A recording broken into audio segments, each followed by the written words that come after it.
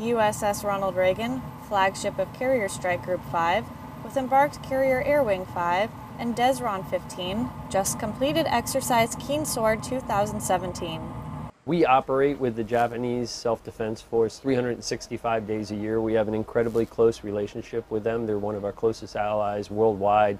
But to have the unique opportunity and the focus that Keen Sword provides really allows us to go in and validate our capabilities. It's really exciting to get that feedback as warfighters to know that we're truly ready if anything happens. Keen Sword is the latest in a series of exercises since 1986, designed to strengthen the Japan-U.S. alliance. For USS Ronald Reagan, I'm Petty Officer Adrian Powers.